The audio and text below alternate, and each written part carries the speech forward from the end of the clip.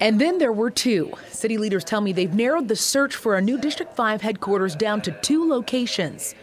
3300 Central Parkway in Clifton. This is the old permit site. The city already owns it, which would mean a faster process and a smaller price tag. If we would build at the site, the current permit center would be gutted, and we'll use the shell to repurpose it for a new District 5.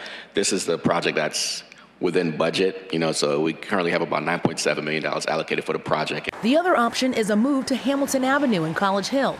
This is where District 5 already moved to on a temporary basis.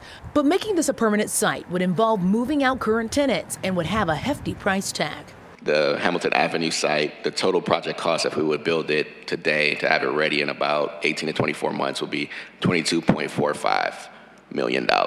But for residents like Ralph Williams, keeping District 5 in College Hill is about more than dollars and cents. You got the police presence there, and you got the citizens in the community that are looking and wanting to build relationships with the police department, waving at the police officers when they're going down. The police officers stopping and saying hi and building relationships. That's policing. Northside resident Tim Jackering doesn't agree. This should not be a neighborhood versus neighborhood decision. This should be a District 5 decision.